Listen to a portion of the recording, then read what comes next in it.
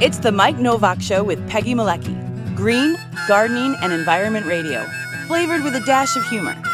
Welcome to intelligent, irreverent talk about plants and the planet they grow on.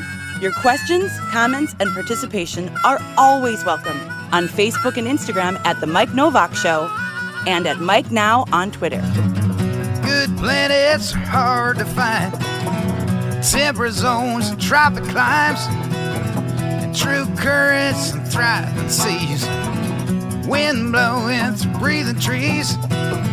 Strong ozone and safe sunshine. Well, good planets are hard to find.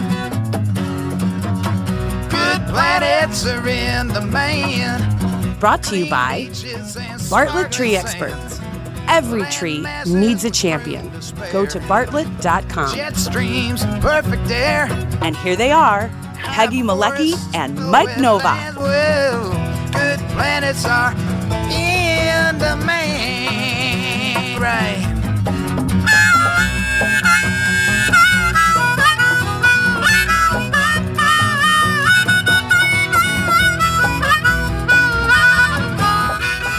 Oh, I should have kept it up just a tad longer to show the spring beauty because, but we're going to be showing another picture of spring beauty this morning, so there you go. Welcome, everybody, to the program. All right, I'm going to adjust here. I'm still messing with the audio levels here. You tell me sometimes I'm a little distorted, and I'll tell you something. As an engineer, as an engineer, it drives you crazy. Yeah, because I'm looking at the meters kicking and they're like spot on. It's like and then we get to I get to listening to it, and I'm too loud or I'm too soft, and I just like, come on, man, this is so let's just adjust a little bit. But the problem is the internet gods are in between. Yeah, I guess there's something about that. All right, I'm pulling this back just Gremlins. see what. Yeah, love the gremlins. Hey, let me show you something here because we're talking gardening today in the first part of the program with one of my favorite people in the whole world, especially when it comes to gardening, and that's Beth Botts, who is anybody who's lived in Chicago for any length of time and who is a gardener knows who Beth Botts is. She's an award-winning writer and author and has written for the Chicago Tribune for a long time. And she used to actually get paid by the Chicago Tribune, and now she's laughing. Maybe I should just bring you in, Beth Botts, right now because she's sitting Come on down, Beth Botts. She is sitting in her own backyard. We're tempting fate here because we decided to, and in fact you can hear birds chirping and the audio hum at the same time, which is just I'm not sure that's a wonderful combination or not. Maybe the birds are humming. It's because they don't know the words. Yes, thank you very much. I need to get no. I think what we play there is there we go. Beth, you don't often get a rim shot when you do garden talks. Especially when you walk right on. Yeah, get the rim shot. But I wanted to bring you in right away because this is what I want to show you that came out of my garden this morning. Wow. Thanks to Kathleen. That's gorgeous. Isn't that wonderful? And there's they're open already? Wow. Just a couple. Open already. Are we okay? It's 9:02. Oh my goodness. You know what I forgot to do? We're going to have to start over. No, wait, no, we're not. No. We're on Facebook. We're on Facebook. We're streaming. I don't have any YouTube. You don't have YouTube. Okay. I'll just. All right. Kathleen came down and said we're not on YouTube, and so we're streaming on Facebook because everything else here is up and streaming. The rest of it's there. We got people watching us on YouTube saying good morning. Yeah, waving at us. I mean, on Facebook. Yeah. And Periscope too. Yeah. No, actually, we've got YouTube. Kathleen, we have two people on YouTube watching us. We have people on YouTube, so I'm not sure what. Well, she's the one who's responsible. Bruce and Dan, you guys are on YouTube, right? She's the one responsible for taking it from the signal from YouTube and putting on the website, which we have to kind of do Oh, manual. we've got Dan Costa's watching on YouTube. He said hi. Bruce Okay. Bruce is All waving right. at us. Great. So, no problem. See, this is the way it works. Kathleen's upstairs doing stuff there. And anytime I see her walk through the downstairs doors, I go, uh-oh, problem. And sometimes Yep. Dan says we're on YouTube, so.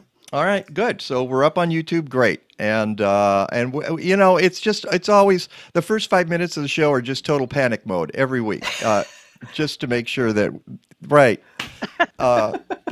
In fact, yeah, I can tell what, okay, she's giving me the thumbs up there. So that is good. I'm glad. Snappy J Dog's watching us on YouTube too, she says. Yeah. Because what the first 5 minutes of the show are like every week is something like this.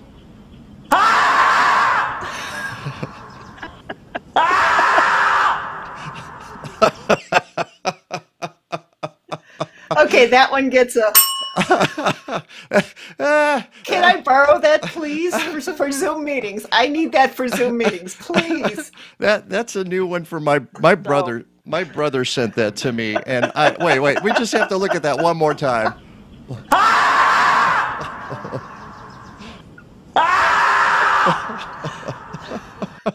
I know exactly how he feels. Oh my goodness! That's not the friendly marmot we have on our poster that Peggy is still fixing, right? Yeah, but you can't see behind me anyways with this. You're going to make excuses now. Okay. All right. So, no marmot poster today. So I've got 2 Natural Awakenings posters here I could put behind me. I would have to put you, sure, go for it. You can plug your own entity, your own outfit. That's fine. So let's get back to, this, which is this wonderful, and look at there's a little bit, I don't know if you can see it. What's cool about There's this? a look in there. Yeah. A tiny bit of red right in there, just a hint, which is so cool. And yeah, a lot of peonies are like that. They have a little white peonies. They have a little bit of that hot pinkish red thing going on in the middle. Yeah. Or, and there's a lot of bicolor peonies, cultivars that have streaks or spots or a different center or something. Yeah. If you have sun for peonies, go to town. If I had sun, I'd have a lot of peonies. Well, I don't have sun. That's the thing. Here's the deal with my peony. All right, here's the story. I planted that in my yard, and then I planted a cornice mast right next to it. And when the peony first got planted, it was in sun, and then and it happens to a lot of people. They plant a lilac, say, and there's an oak tree nearby, and 30 years later they go, my lilac doesn't bloom like it used to. I wonder what's wrong with the lilac. It's like, nothing wrong with the lilac. My lilac's in total shade, and it's blooming just fine. So yeah, could be the variety too. I've got a lilac in. Could be what kind of lilac it is. If it's a Meyer lilac, it's more likely to bloom in shade than if it's an old-fashioned. Yeah, I've got grandma's lilac. Yeah. So that is and by the way, Beth, I'm just going to let you know, and I'm not going to make any deal of it after this unless we lose you completely. When we did the test on Friday, it was perfect. Everything was just perfect. And by the way, let's get a shot of Beth's yard here so we can just see where she is here in her. This is her place in Oak Park. And as you can see, it's definitely a shade garden, which is one of the reasons we're going to be talking shade. So when we did the test on Friday, everything was the audio, video was just perfect. And of course, it's glitchy this morning. So this is the way. Okay. But your audio's fine. And since this gets turned into a podcast, nobody cares about anything about the video. So there we go. There we go. So there's Beth Botts, Midwest garden writer, author, and that title that I have there really doesn't do you credit because you've been around forever and you've written so many things and you've edited. You and I worked together at the late great Chicagoland Gardening magazine. Chicagoland Gardening, we did. Yeah, and we'll give a ding in memory of Chicagoland gardening, and I want to start with that actually because it's something I've been. Play taps. Yeah. Either that or we'll get the marmot again. Yeah, well, that's what I was thinking is because, when we got the word that the magazine was going to have to fold, that's what everybody was doing. Yeah. But Mike, if you've been in print journalism as long as I have, Yeah. about 3/4 of the publications I've ever written for are now defunct. Really? And the rest of them are shaky.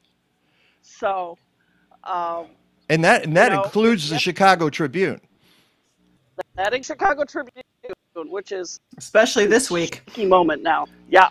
Yeah, they are about to be bought by a hedge fund, which is not exactly good for journalism right now.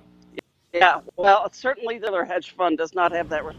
Oh, I'm sorry, I didn't mean to do that. Oh, boy. Get the hook. Get the hook. Okay, stop it. All right. All right, Marmot, you can leave the building now. Yeah, but and as you say, print is a bit shaky at the moment, and that's kind of the way of the world right now, isn't it, Beth? Yeah, it kind of is. I mean, the internet really kind of shot the print publication business model, and nobody's figured out. And there I am on the internet with my hand on my nose. Yeah, I'm telling you, we had everything was perfect on Friday. Oh, there you are, and at least now. But there I am. I'm back. I'm definitely glitchy. I'm jumping and I'm delayed and everything. But I'm just going to decide not to care about the video. Yeah, print publications are a very hard time figuring out how to make a living and how to pay people. Yeah. And there are a lot of people who remember when the Chicago Tribune was a big, rich corporation, and papers are still big, rich corporations. There's about 3 papers in the United States that are still owned by big, rich corporations because they have Jeff Bezos behind them or something like that. But papers and most print magazines are in a really bad way.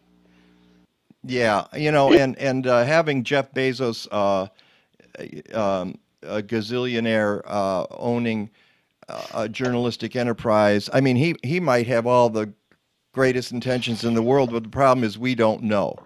And so we're sort of stuck with that, and I don't think that's a good thing.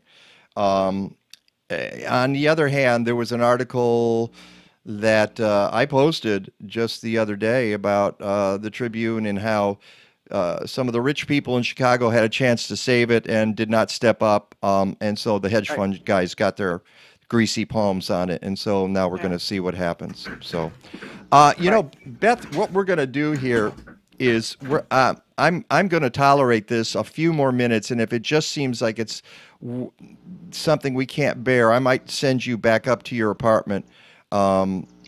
Even though I like the backdrop, it's really lovely. But and now suddenly it's see, I threatened the internet, and that's what happens. Yeah. Okay. Be very, very quiet. So anyway, we want to talk a little bit about gardening this morning, and shade gardening. In fact, because you sent me 800,000 photos this morning. And Peggy sent me 200,000 photos yesterday. And so I've got a lot of them popped up already. And how many photos did you send, Mike? I have 6. No, maybe 7. There might be 7. But I wanted to just talk about some of the basics of gardening. Shade is one of them because a lot of folks deal with shade all the time. As you can see, Beth, in the background there, you don't have a choice about what kind of plant you're going to put in there. You're not growing a prairie in that area in Oak Park, are you, Beth?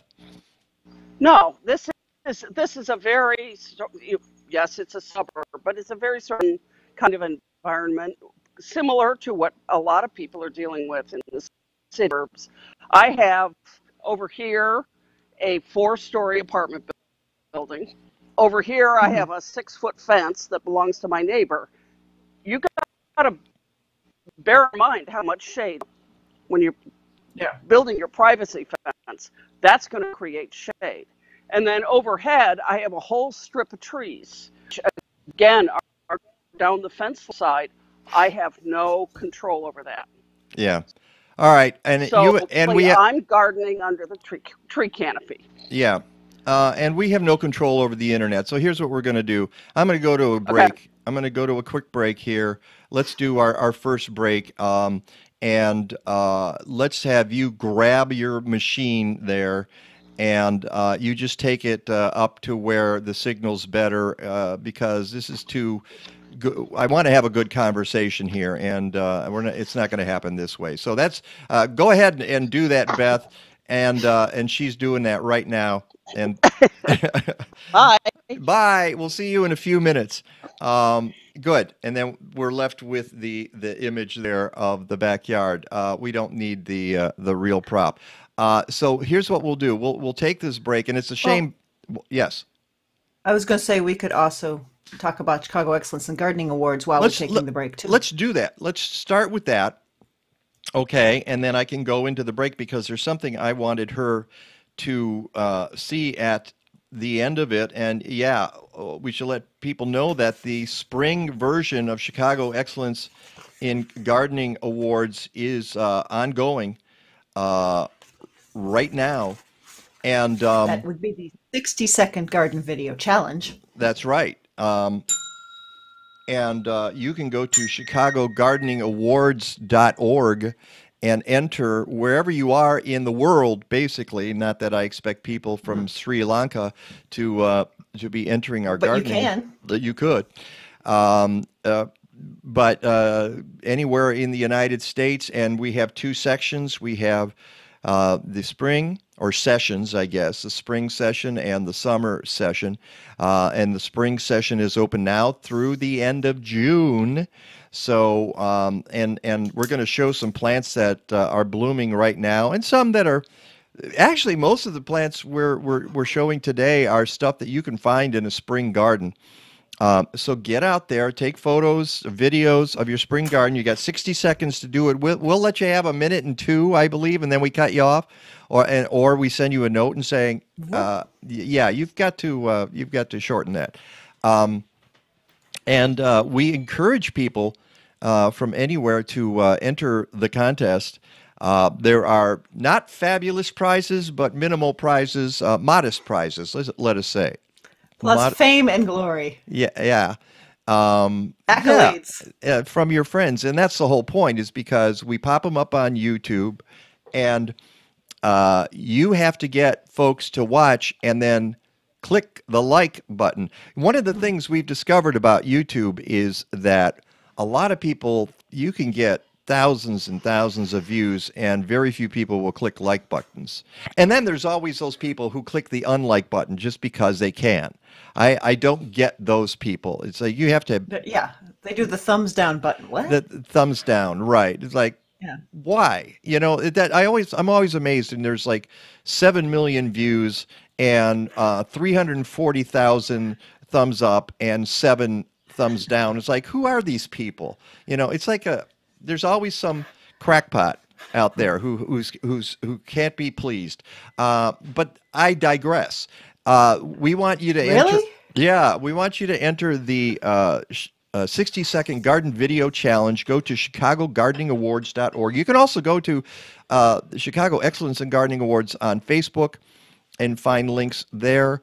And then you just get out with your camera, your cell phone, your still cam, whatever, but you got to put a video together, 60 seconds in length, and then submit it. And so we hope folks will do that. All right, we are going to take a break, and I see we've got Sarah Batka. Hi, Sarah, from Illinois Extension, is telling us about her peony in part shade. They do well enough. Yeah, that's what it is. They do well enough. It's not spectacular, but they do well enough. All right, let's take this break, and by the time we get back, I'm hoping Beth is with us. It's the Mike Nowak Show with Peggy Malecki. We shall return. Whether you're a farmer or a backyard gardener, assist your soil in providing key nutrients to your plants with Spectrum Soil Inoculum from Tineo Biologicals. The beneficial microorganisms in Spectrum break down and release vital nutrients and make them more accessible to your plants. Spectrum works with nature to decompose organic matter into humus, building richer, healthier soil. Spectrum is approved for use on certified organic crops and is OMRI listed. Get Spectrum at blazing-star.com. You can help slow climate change in 2021 by composting, and you don't even need a backyard. By composting communally in multi-unit buildings across Chicagoland, Collective Resource Compost has diverted 7,000 tons of food scrap since 2010. CRC brings you a fresh 5-gallon bucket or a 32-gallon neighbor tote with each pickup. You fill it with organic matter, they swap it out, and get it to a commercial composting operation. Fight climate change. Go to collectiveresource.us.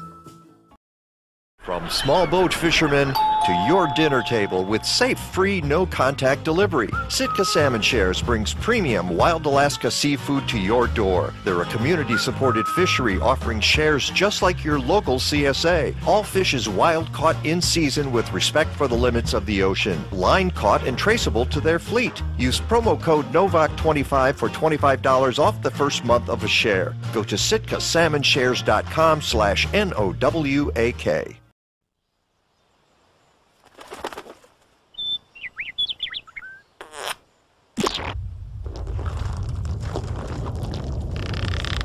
Every exotic pest plant in your yard is a seed source, with the potential to create thousands of other pest plants just like it. Pest plants that destroy animal habitat, crowd out native plants, and cost millions of dollars to control.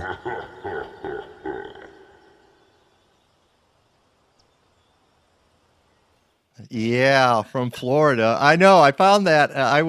Lately I've been searching for those odd sort of environmental PSAs that are floating around on the inner tubes. I wanted Beth to see that. It's interesting because this is an older, although it has a.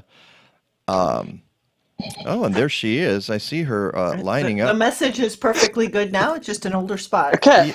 Okay, wait, hold on. Let us get your image. Hold on a second, Beth, so I can pop this up.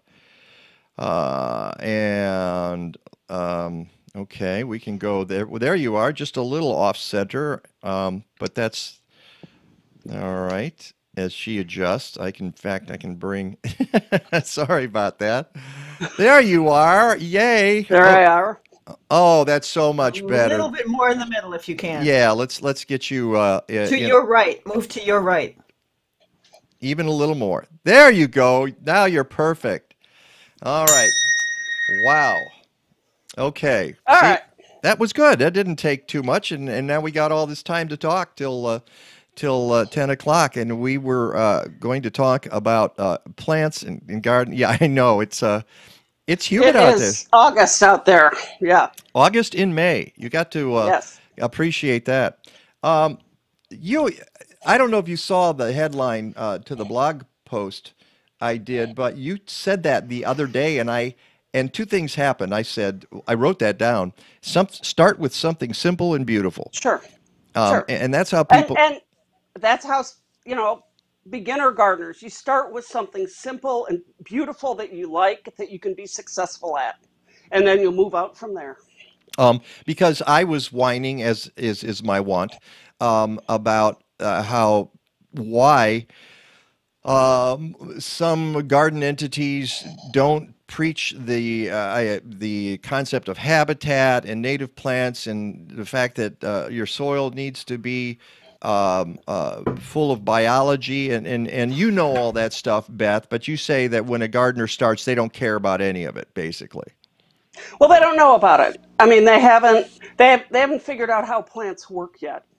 When you want to start as a gardener, what you're learning is how plants work and how to help them work and how to be successful with them. And as you learn more about what plants need and how you can supply that, then your knowledge deepens and your knowledge grows, and you start to say, okay, I had a pretty flower. What if I had a pretty flower that would feed butterflies? What if I had a pretty flower that would feed a lot of different kinds of butterflies and bees? What would that do for the rest of my garden? What would that do for the rest of the world? You work out from what you know and what you feel like you have a handle on, and you get a handle on something more. Yeah. And the important thing really is when you said start with something simple and beautiful, I typed it in to my blog post, and it gave me a very, very high SEO score, which is all I Sure. care. It's all I care about now. That's all you care about. You're just a money grubber, a click grubber. Yeah. Well, wait a second. I'm not That's all making you any are. money. All I care about. Oh, okay. Click grubber. I'm a click grubber. And I was stunned by it because it gave me an 88 out of 100, and I've never had anything that high, and went, oh, I'm going to go with that. Of course, then when I did other things, it said, no, you're doing this wrong. And I said, shut up. Just shut up.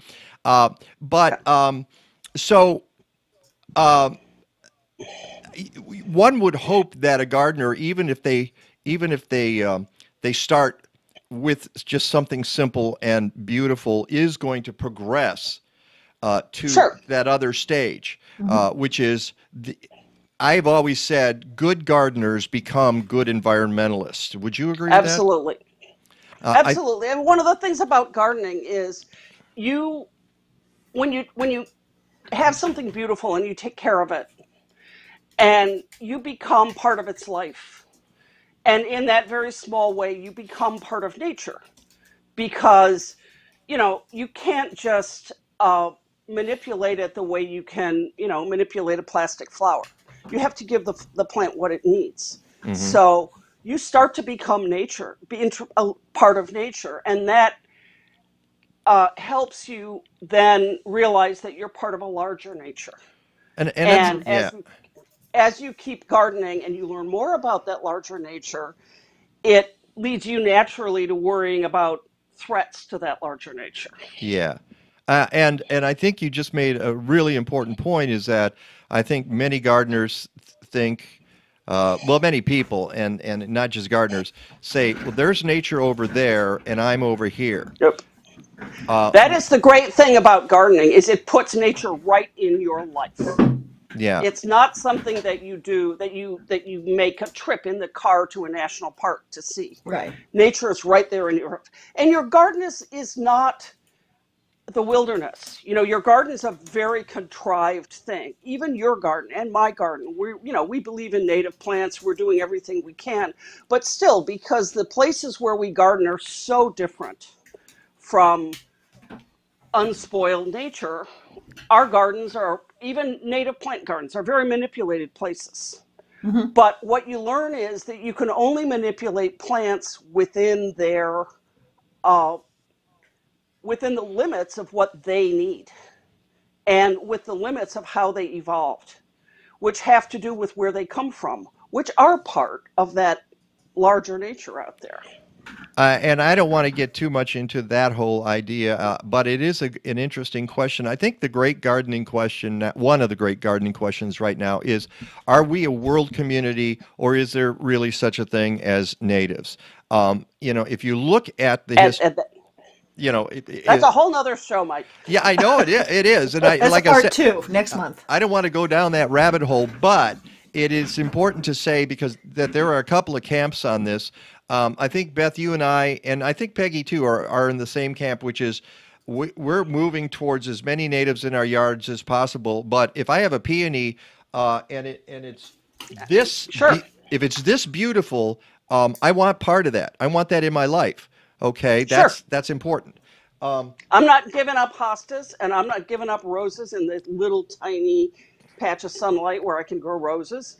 I want to have a successful garden that's pleasing and beautiful to me, and that's not going to include just native plants. My goal is more native plants in more gardens, and the way you get that is you help people figure out which native plants are going to work in the places where they're gardening. Yeah, and that's another question too. Yeah. And you don't tell them you have to take away your roses. And you don't tell them you have to take your roses, and you don't tell them that you're evil for planting hostas. Although I have to tell you that when I moved into this place 20 years ago, the only plant in the yard other than lawn was a rambling rose on the fence that bloomed once a year and had no scent at all, pink, and I hate pink as a color generally. Although I'll tolerate it in a coneflower because I like coneflowers. They call them purple, but coneflowers are really pink. Pink. But I was never so happy as when about 3 or 4 years ago, the rose got rose rosette. And rapidly declined and it went away. And I was like, yay, okay, now I don't have to try to keep that plant alive, which takes us to the other question that you mentioned the other day. Sure. Everybody who's ever grown plants kills plants. Absolutely. So talk about that a little bit. Well, that's how you learn. You learn what plants can't stand by discovering what plants can't stand. And you learn. I mean, I'm a deep shade gardener. You saw my garden's about 25 feet wide, 150 feet long, about 80% deep shade. Mm-hmm. And in order to figure out that I had deep shade, I killed a whole lot of plants that had been labeled as part shade or semi-shade or part sun. It's a process. But the thing you got to remember is plants die all the time all over the world. That's why we have soil, because the organic matter that enriches soil is dead plants. So when a plant dies, you're not committing a crime against nature. A dead plant is part of nature. The soil that is enriched by that dead plant is part of nature. So yes, you're going to experiment, and yes, sometimes it's going to work and sometimes it isn't. And as you garden more and get better at it, I'd like to say that you're going to kill fewer plants. You probably are going to kill fewer plants. Sure. But also what it's going to lead you to do is you're going to find out about more plants. And that's going to tempt you to try more plants. And it's going to lead you to be tempted by more plants that probably can't grow where you're trying to garden. Yeah. So killing plants is just part of gardening, or letting plants die if they're not the right plant. Yeah. I mean, it takes, in order to figure out whether you've got the right plant for your place, you have to figure out what your place is like. And one of the best ways to find out what your place is like is by figuring out what kind of plants can survive there. Yeah. And what kind of plants back after the winter too. Yeah. And what comes back after the winter, and what thrives instead of what you wanted to have growing there. And you, Beth, you have a challenging place. Peggy has a very challenging yard, and it changed recently because her neighbors decided unilaterally to cut down a bunch of trees, which changed. That was several years ago already by now, so it's been slowly mutating into what's growing there. So whatever. And the peonies are doing much better. Yeah, the peonies, I imagine, are doing a lot better. Yeah, sure. And that's the thing. Sometimes you open up sunlight and you're going to kill a bunch of hostas because you had... So it becomes something else. So you give away your hostas and you start exploring, figuring out how much shade you really have and what you can really... Right. Gardens change. Trees get bigger and they cast more shade. Somebody cuts down Trees die. Trees die. Trees have a natural lifespan, and sometimes it's time to get rid of the tree. Somebody builds a 6-foot fence. Maybe you, maybe your neighbor. I mean, things change all the time. And that's on top of our changing climate, which is another rabbit hole let's not get down. Yeah. That's the next show. That's the next show. But, experienced gardeners learn to roll with these punches and learn just, okay, All my hostas died. But now I can plant something else that I've been dreaming of for 20 years and never been able to plant because I didn't have enough sun. And if you're it's smart, an opportunity. If you're smart, you're dividing your hostas, and if you got an experimental location, you take that division and put it there so that you still have the original plant in case the other one dies. And I have one of those places. I like my parkway in front. Yeah. Dry shade, rock hard soil. Right. Hard soil. And all I've done. And tree roots. And tree roots. And over the years, I plant things. If you survive, you get to stay. If you don't, I try something else. And that's just the way it works out there. So. Well, yes, and that's interesting is. Go ahead, Peg. Sorry. I was going to say, as you experiment on some of it, or as the shade changes in the yard, plants you figured like some ferns, trilliums, they're still thriving in the sun. And you go, wait, this is supposed to be shade plants. Well, if you think about something like a trillium, I think you and I have a similar approach to shade gardening, which is we have a lot of the conventional shade plants like hostas and bruneras and so forth, but we're also using woodland wildflowers, native woodland wildflowers. Am I correct about that? Oh, yeah. Peggy? Okay. Yeah. So I do the same thing. And one of the things to remember when you walk in the forest preserves, in an actual woods in the spring, is that there are a lot of different conditions in the woods. There are dense, dark places, and there are sort of little clearings, and there's the part by the path, and there's the part farther away from the path.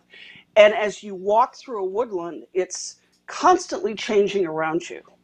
And those wildflower seeds are all over that forest, and they will seek out the little patch of conditions that's right for them. Yeah. And so they're opportunistic. So the plants in your the trillium in your yard may have a greater range of capabilities than you knew before. And now you're discovering something about the range of capabilities of that plant. Yeah, let's go to some of these photos. Peggy has given me some of the trillium, and I look at the trillium in her yard. They're monsters compared to the ones in my yard, and I guess it takes a long time. Yeah. But let's start with something that you sent me, Beth, and this is what we were talking about. Here's your traditional hostas, and a few other things. What do we got here? Well, this is actually not my garden. This is because my hostas aren't sufficiently mature yet, but you've got a bunch of different cultivated varieties or cultivars of hostas. And, just to show the range of them. And, when I first started gardening, I thought, oh, shade, hostas, I'll plant a lot of hostas. And then I got, to be more of a gardener, and I got more sophisticated, and I thought, hostas are so common, and it's so boring, and you shouldn't plant hostas. And so I started trying to plant all sorts of other things. And then after, 10 years of doing that, I said, you know what? Hostas, because you know what? They work. They will grow in deep shade, and they give me nice colors of different colors of leaves. I have a lot of different kinds of hostas, and they there's about 1.5 zillion, maybe 1.75 zillion by this point of different varieties of hostas. And they work. They are really a backbone for a shade gardener. If nothing else works, you can probably grow a hosta. And that's a problem with a gardener who's been at it a while, because sometimes those gardeners start to say, "Oh my God, it did not die. I am putting more of those in my yard." Sure. Some is good, more is better. Yeah. Well, some is good, more is better. But the other thing is, hostas are they have these big green leaves. It's sort of a kind of a, if you have enough of them in different varieties, it's sort of a rippling sense of green. And then you can use that as a backdrop or as a contrast for a lot of other plants. Sure. I said at a hosta convention once, I I spoke at a hosta convention once, and I said there are too many varieties of hostas in the world, and I said there are more varieties of hostas in the world than there are actual hostas in the world. So it feels that way sometimes. it yes. does, because who can name them all? It's just impossible. But you're right; they're workhorses. They provide one. They're like a canvas. They're a backdrop for a lot of other things. Now, here's something else you sent me. Brunera or Brunera, however you pronounce it. Brunera. Siberian variegated. bug loss is supposed to be the common name, although I hardly ever hear anybody call it that. Nobody calls it that. Nobody calls it that. Everybody calls it Brunera. And there are a lot of cultivars like this cultivar that have these nice variegated leaves, so you get that little pop of white in the shade. Yeah. And in my experience has been that these things will reseed. Yep. They spread a little bit in my garden, and they also send out runners. So this is another real sort of workhorse plant. It works in most soils in the Midwest, and it lives a long time, and it does useful work. I have found, though, that the variegated types, as we're seeing here, are not as long-lived as the plain types, the basic The straight species. species. Yeah, I agree with that. And also sometimes in really deep shade, the variegation doesn't hold up as well. Yeah. You got to remember that anytime you have anything other than green in a leaf, it means a lack of chlorophyll, which means that a plant that has a lot of white in it or a lot of red in it can't photosynthesize as efficiently as a plant whose leaves are all green. Yeah. And so sometimes the plant will say, okay, the heck with this. I'm going to make me some more chlorophyll and, make the most of the little light that I've got. Yeah, it's interesting. You will see a lot of variegated plants that revert back to the green variety. I have a variegated Rose of Sharon out front, which I like because it doesn't seem to reseed at all. And I think it's because it's weaker because it's got variegation in it. And every now and then it sends up a branch that has the original green or the reverted to the green. And I just cut it off and keep going. Here's another very popular. And right now we're sort of in your and folks listening on the podcast, my apologies. You might have to go to MikeNowak.net to see the video if you want to see some of these photos. Or go to our YouTube channel. Or go to the YouTube channel. Either way, you can see this, but we hope we're describing these well enough so you understand what we're talking about. And we're looking at coleus right now, and apparently coleus. Yeah. Color in the shade where you don't want to plant impatiens and you can't get anything else to bloom. Coleus is a way to get color in the shade. And again, it's one of those plants that, supposedly sophisticated people like to sneer at, but it works. You can get it cheap in the garden. If you have better indoor conditions than mine, you might be able to overwinter it as a house plant. And, it does a job. It provides color in the shade where there's where it's hard to get other things to bloom because there's just not enough sunlight to power blooming. Yeah, it's and like, it's an annual. And it's it's an annual. Although some people with really good indoor setups can overwinter it as a house plant. Yeah, but what I meant was it was an annual. So if you don't like it next year, you can put something else there. Exactly. It's a temporary plant. Think of it as a temporary plant. Just, put things in containers, because when you put things in containers, you can move them around to find better conditions for them. You can do it 1 year and then say, oh, that was ugly. I'm never doing that again. You're not stuck with them. So I have a lot of containers that are scattered in among my perennials.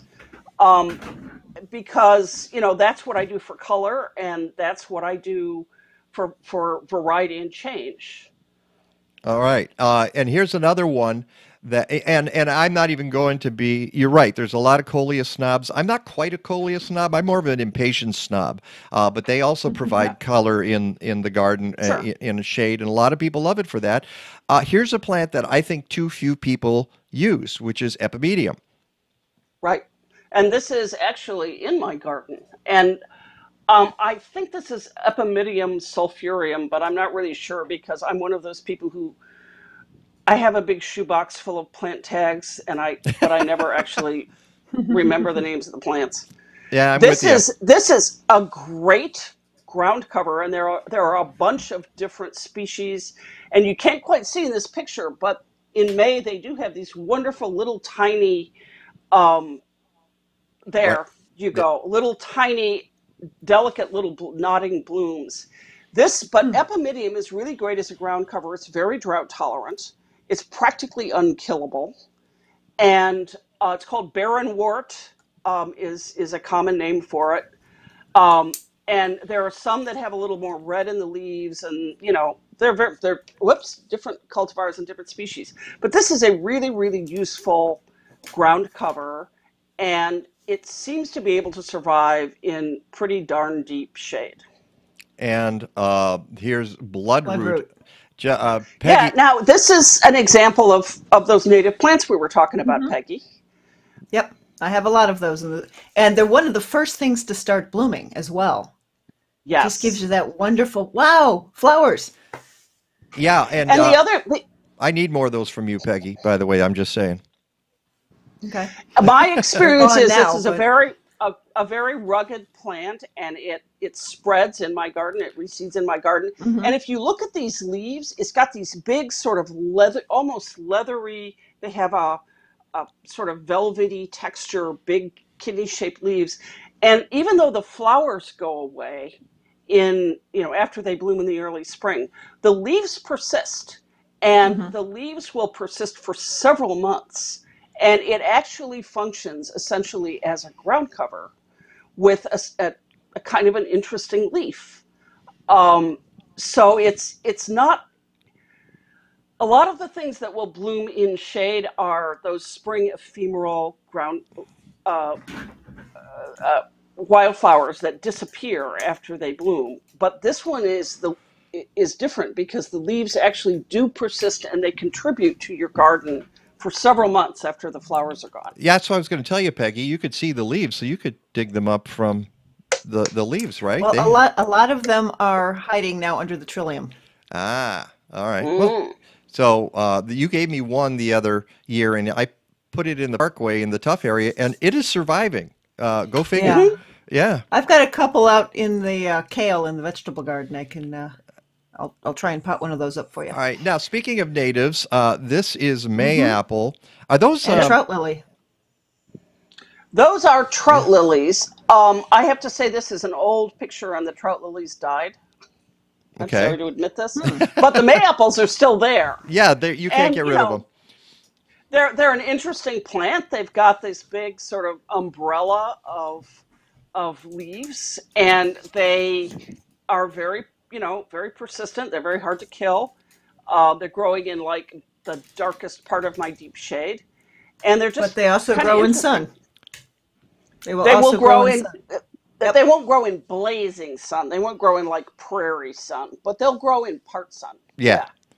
And they're thugs. They can be thugs in your yard too, because they send runners underground, and every year I have to dig up a huge batch of them because I have a tiny yard, and they will colonize the whole yard if I let them. And I do not let them. So it's. Sure. You go in the woods and you see these great big, 50-foot across patch of Mayapples. So this gives the lie to the idea that a native cannot be invasive. In a small. Well, a native. Now let's be really careful how we use the word invasive. In my yard, how about that? A native can be aggressive. Yes, aggressive. But I mean, invasive. Really, the word invasive is really about plants that invade natural areas. Yes, that's true. And Mayapples have a right to be in the natural area. Sure, they do, but they're not invasive. They only have your yard. They may be aggressive. That's right. They are aggressive, and they don't have a right to take over the whole yard. Not my yard, but here's another one that I have these in my yard, and they pop up all over the place, and I love them. They self-seed easily. They self-seed. They're fabulous. And we need a name. Need a name. Celandine poppy. Okay. Celandine poppy. And I have these all over my yard. They reseed everywhere. And you know, a lot of these plants, another plant that reseeds everywhere is something called Virginia waterleaf, which I don't think I managed to send you a picture of. You are allowed to yank out native plants if they are in inconvenient places. It's your yard. And usually what I do is I wait till these things are past their first flush of bloom in late April and May, and then I go through and I exterminate all the ones that are in inconvenient places. Yeah, I did. I've been transplanting celandine poppy this spring. I got a couple of them that just got to be huge, and they're gorgeous. You know, and I hate to take them out. Gorgeous. Yeah, absolutely. And but if they're in the wrong place, they're in the wrong place. Well, and I've moved them to other places, so you can do that. And the wonderful thing is, if you cut them back, they'll rebloom. Not as not as prolifically as they do in the spring, but they'll rebloom later, and they'll get more compact again. So you can train them. I mean, you can cut them back, and then they'll be smaller and more in place. They won't, they'll flop after a while if the leaves get large enough. And the other thing you learn about celandine poppy is they have orange sap. And if you're not careful, you will get orange sap all over your clothes. So you have to be... It is an excellent argument for... But we all wear our grubbiest clothes and our gloves in the garden, right? No. No, I usually wear a sport coat while I'm gardening, but... there is a photo of you watering tomatoes in a sport coat, Mike. There is. Remember that? There is a photo. There is? Yeah, oh, yeah. Ooh, yes. Oh, these are gorgeous. And these are late fall. And these are way late fall. This is not a native plant. This is from like Formosa, or Taiwan, as we call it now. It's a toad lily, and it's called a toad lily. Yeah. I love them, and I have not had them in my yard for too long, and I don't know why I don't have them. But you're right; they're not native, and Peggy's right. One of the reasons you love them is they bloom so late. They're just such a welcome addition to the garden at that time of year, later in the year. And by late we mean mid to late September, and they'll keep blooming until frost. October. Yeah. Speaking of late bloomers, this is that looks like my yard. Turtlehead. Turtlehead. But that's the non-native turtlehead, right? This is Chalone glabra, and I thought that was native, but all right. I wasn't I know my iPad. Somebody who's watching, because the white ones are native. I think these might be borderline. I'm not sure. I know some of our listeners and viewers can tell us. Do a quick research. Let us know if this is a native or not. But again, late in the season when you need some color or you need some blooms, and the wonderful dark leaves. I just got some on sale real early in the spring. It was on the sale table at a local nursery, independent garden center, I might say. So, and they come back year after year after year. They're very dependable coming back. Yeah, I'm going to do one. We're skipping seasons here because if we go here's Spring Beauty, which is a native, and we. Beth and I, a couple of years ago, before COVID and everything else, went to the Morton Arboretum together, where Beth works and writes, and we went just walking in the woods, and I was taking shots of trout lily and spring beauty, and it's just pretty fantastic in the woods there. Yeah, it is. The Morton Arboretum in Lisle, which pays me my biweekly salary, is a wonderful, wonderful place to see wildflowers in the spring. There's a substantial portion there of oak woodland, which is being restored, and they're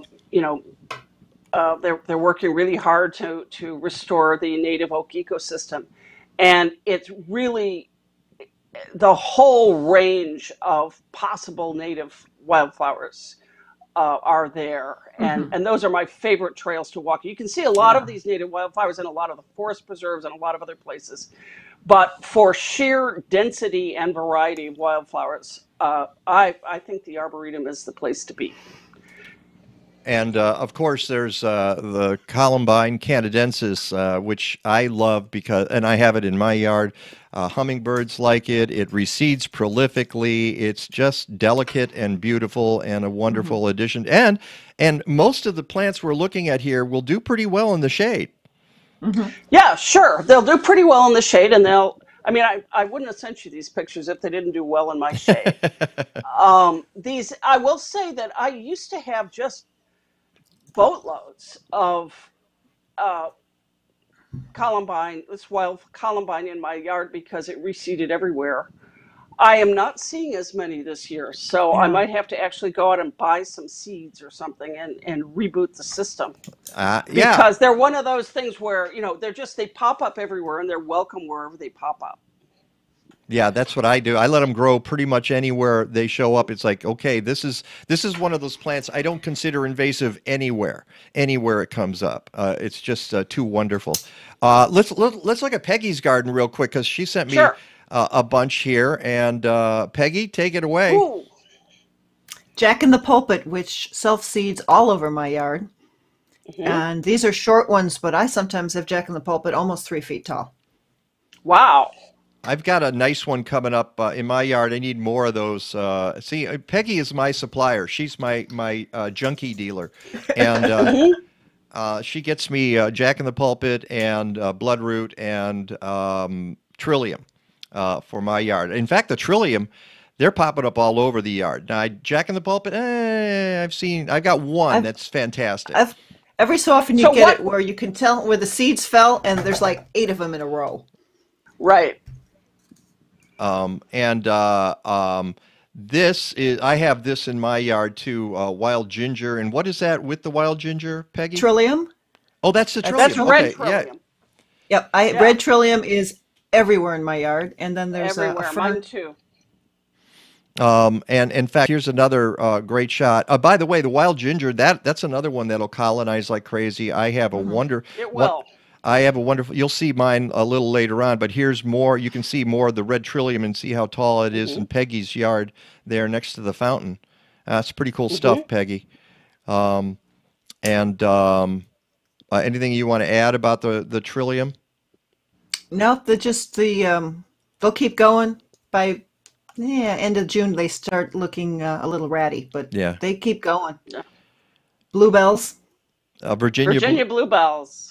Yep. I have a place in my yard. Okay, I planted them on one side of my yard, on the west side of my yard, and they're okay. People always say, "Oh, you're going to have to rip out all those Virginia bluebells." They're everywhere in my yard. Well, they kind of do okay there, and it's not been an issue. In fact, I wonder if they'll survive there.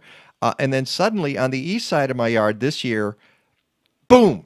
There was this huge patch, and I don't remember planting them there. And they've started to move. They've started to move, and they love it on that side. So, they reseeded. Maybe they reseeded to a place where the light is a little bit better for them, or where the soil is a little bit better. That's what I'm thinking. Something like that. And one thing about my yard, I have very old arborvitae and very old oaks. So that's the basis of a lot of my soil that isn't just the hard packed clay, which is the rest of my yard. And there's your wild geranium. Yeah. Is this which also are everywhere in my yard? Is that geranium maculatum? Yes. Yeah. Okay. Because I have geranium. All right. We're almost out of time. I want to get a couple of shots in from my yard because one of the things. Okay. Let's do a comparison. Compare and contrast here. Let's see if I can find the photo here. You self-seed regularly too. All right. This is a shade. Come on, pop up. There we go. This is geranium macrorhizum, which is not a native, and boy, that will take over a yard. That's at the base. Well, that's your. Those are alliums there. I know it, but what's the back? The alliums are at the front, but the pink at the back is big root geranium. But see, those don't take over in my yard. She can't get them to grow. Mine they do. Yeah, and I can't, and I have to keep ripping them out. I rip them out every year. You gave me a huge pile of them a couple years ago. I've got one left that survived. Wow. Well, I got plenty more if you want them. Those, and you're right, those are allium. They used to call them bulgaricum, and they changed the name on it, and I can't tell you what it is anymore. Yeah, because mine are just starting right now. Now, just starting open. Here's something I want to show you that is kind of fun. This is, speaking of... that's that long spur columbine. And I don't know how that got there. All right, it just showed up. It's seeded one day. And it just is fabulous every year. And now look in the geranium macrorhizum. This popped up just this year, so it's reseeding itself as well. My little and one other shot, and then we're going to have to call it a day. One of the things I love about shade garden are sedges. You can put so many different, and you can see on the left, that's my Herbert azalea, and again, not a native, but it's one of the few azaleas I have found that actually gets larger, a little bit larger each year. It doesn't just waste away. It can handle the alkaline soil. Wow. You can see the sedge. Bottom left is violets, and bottom right is wild ginger, and I let them duke it out to see who's going to survive. Sure. Yeah, you just let them. Yeah, but the sedges and the grasses are great. I've got that all over in the shade too, in between ferns. Yeah. Whenever anything you can have. So many of the shade plants have big leaves. The standard shade plants like Hostas and Brunera, they have big leaves, and so anything you get that brings that finer texture, the grasses or the ferns or anything like that, is going to make your garden more interesting. Yeah. So one of my favorite ferns is sensitive fern, because that just kind of winds its way through. Yeah, you sent me some photos of that. I put it in my yard and it disappeared. It just it didn't take. It didn't establish. Soil probably. Well, I think it was water. It was one of those dry summers, and it just didn't make it through. I kept trying to water it, and it would bounce back for a while, and then it just completely disappeared. So I'll have to try that again. We're out of time. How about that? Okay. Beth, we got to do this again. Yes? I was going to say, Scott's calling us all shady gardeners, by the way. But, yes, in every sense of the word. That is Scott Jameson. Thank you. Thank you, Scott. Beth Botts, what a pleasure talking to you. See, we got to do this again soon. Beth, at one time, used to fill in for me, of course, when there were engineers on the other side of the glass and that sort of thing. But that's back. Those are memories now. Those days are long gone. Yes, indeed. So let's do this again very quickly. Anything in particular working on that folks should look out for? Well, I do work at the Morton Arboretum, and I write a column for the Arboretum that appears in the Chicago Tribune on Thursdays. I do a lot of talks to garden clubs and so forth. You can find out about that at my website, thegardenbeat.com. I do have a book that you can find in bookstores or Amazon, wherever books are sold. And I have some other things I'm working on, but that's enough. Well, I put the name of the title of the book and the link on my website so folks can find that. And it's Illinois, Indiana, and Ohio gardening. What's it? Month by month. In Illinois, Indiana, and Ohio. Yeah. So folks, it's just basic garden advice. It's nothing complicated, but I'm told it's pretty good. I know it is. I have a copy of it floating around here somewhere. Beth Botts, thank you so much. It's such a pleasure to see you, and we'll talk very, very soon. Okay. Good All right. talk to you. Coming up next, we're talking about clean energy in Illinois. Stick around. It's Monday morning and your car won't start. What's the first step? Find out what's causing the problem. Or, better yet, find someone who can. It's impossible to remedy an issue without first determining the cause. And when there's a problem with your tree or shrub, that's where Bartlett Tree Experts comes in. We call it plant analysis and diagnostics.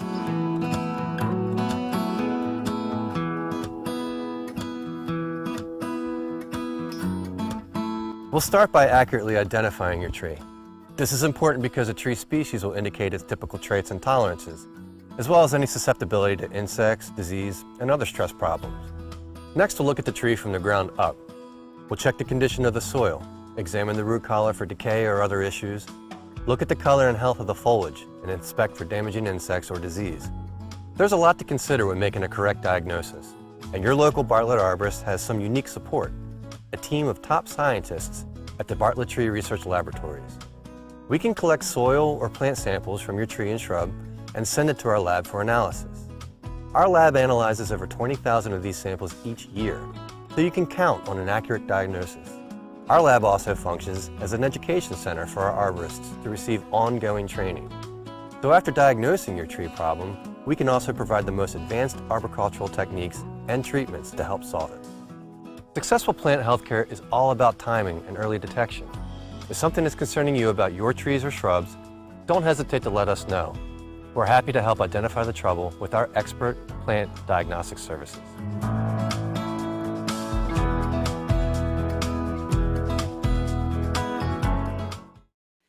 Welcome to the Mike Nowak Show with Peggy Malecki. Green, gardening, and environment radio with just a son of humor. Or is that a dash? Brought to you by Bartlett Tree Experts. Every tree needs a champion. Go to bartlett.com. Here they are again, Peggy Malecki and Mike Nowak. All I need is good food to eat and make me healthy, wealthy, wide awake. Lettuce, tomatoes, rutabaga. What about those sweet potatoes? All I need is good food to eat. All I need is good food to eat. All I need is good tools to make me music. Whoa, and there, that went away. Welcome back to the Mike Nowak Show with Peggy Malecki. Boy, you could tell how well I had things set up for this show today. Welcome back, and there's our guest for this segment of the program. My apologies to you, Colleen. We ran a little long with Beth Botts to see we start looking at photos of our plants in our backyard, and of course, we start to geek out. But thank you for being with us. Colleen Smith is Deputy Director of the Illinois Environmental Council, and the reason she's here... Oh, and let me just say, good morning. How are you? Good morning, Mike. I'm doing all right, and I loved the segment. It was wonderful. I spent a lot of time around my plants yesterday in beautiful weather. So. Oh, great. That's good. Yeah, and I tell you, if you're like me, you're going to welcome just slightly cooler weathers. Let's bring the temperature down just a little bit, because it always makes me nervous, especially in the era of climate change, when we're getting 80 degrees in March, April, May, at least for extended periods of time. So I'm happy to have things cool down just a little bit. But the reason that Colleen is here is because it's going to be a busy week in Springfield, Illinois, with the Illinois General Assembly, and as they and you and other environmental organizations, and then everybody who's working on any kind of legislation whatsoever. And that's part of the problem too, is that you're trying to pass environmental legislation. There's all kinds of stuff going on.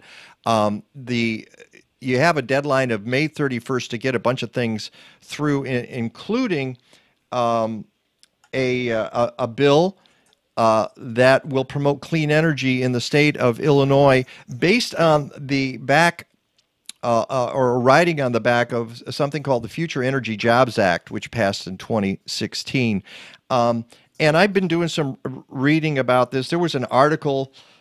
You and I talked just the other day, Colleen, when we were setting up the signal here, about an Inside Climate News Sun-Times special report that just came out and said, you know, we need to pass this law now to follow up on the Future Energy Jobs Act. It was supposed to usher in this new era of clean energy in Illinois, but there were a few glitches in the act. Can you explain what happened over the past 5 years? Yeah, certainly. And thanks again for having me, Mike and Peggy. It's wonderful to spend the Sunday morning talking about all things clean energy in Springfield. As Mike pointed out, it is going to be a long 8 days. I'm headed back to Springfield tomorrow through Memorial Day weekend, like every year.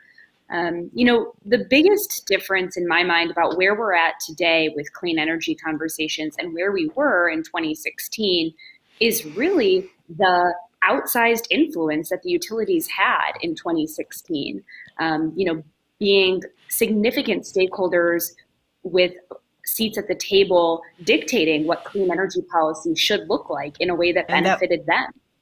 And that would be Exelon and Ameren?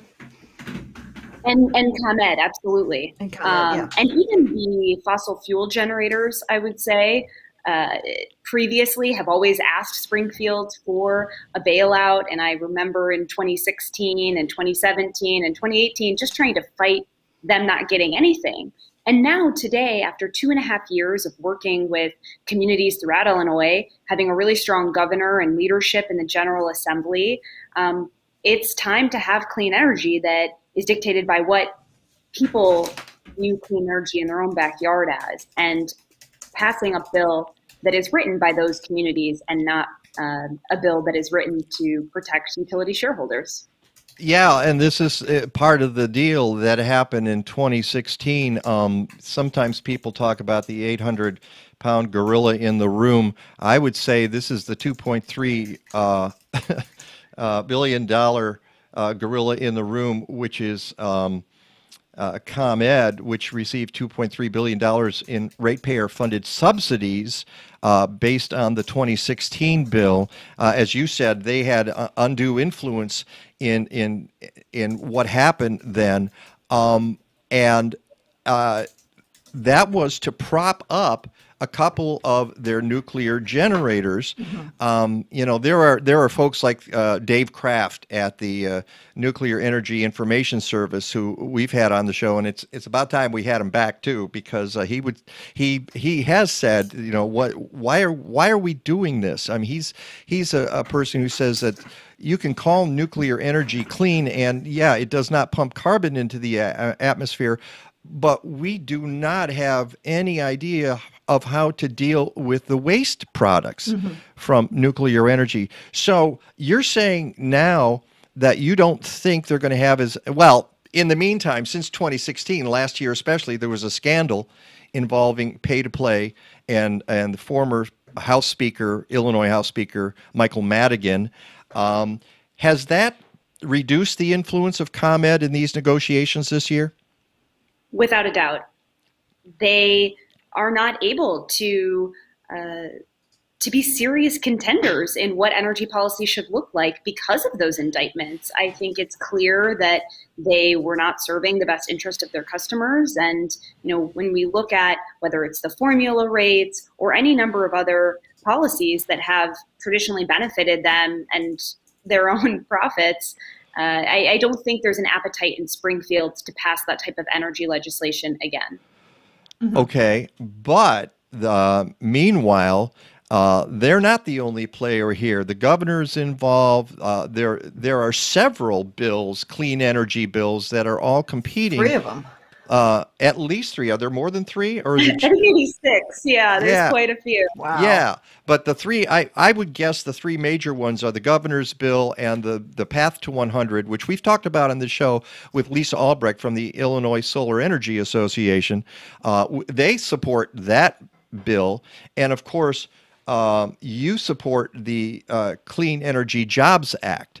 Can you briefly outline what the difference is among those bills and why you support CEJA? Yeah, absolutely. And, you know, as we were kind of just remarking, there are 6 or 7 energy bills. You know, the Path to 100 is the energy bill developed by the renewable industry, which looks very focused at just how do we expand renewable energy and get to 100%. Clean Energy Jobs Act obviously takes a much more robust approach to energy policy. It includes many of the same provisions as the Path to 100, but CEJA, as we call it, also includes reducing pollution from the transportation sector, decarbonizing our power sector, expanded workforce. You know, it's much more comprehensive than the Path bill.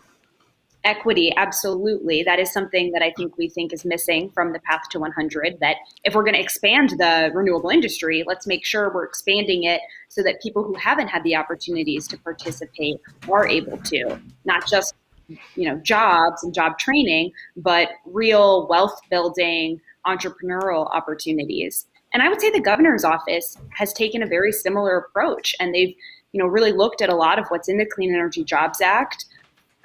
Their focus is on putting consumers and climate first, and we're really grateful that the governor's office bill also holds utilities accountable, has equity at its core, and a strong decarbonization schedule. So it is not perfectly aligned with the Clean Energy Jobs Act, of course, but over the last couple of weeks, there have been significant negotiations with stakeholders, and the stakeholders we want to see dictate clean energy policy, not utilities and fossil fuel interests.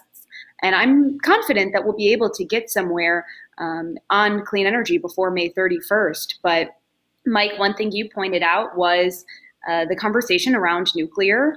And, Dave Kraft is a friend and a member of IEC's. We spent a lot of time talking about this. Illinois currently gets 52% of its energy from nuclear sources. It is significant.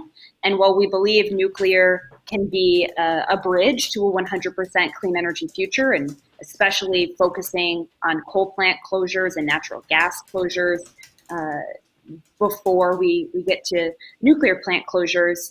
But if we're going to be giving any kind of subsidy, it has to be based in reality. Is it needed? Does it help us advance our clean energy goals?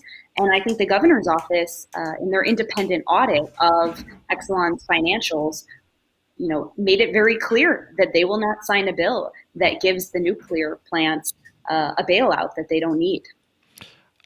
One of the things that folks should know about this is none of this is easy. This is there's and it's as you all know, compromise. Right? It's everything. Well, that's the way the sausage is made.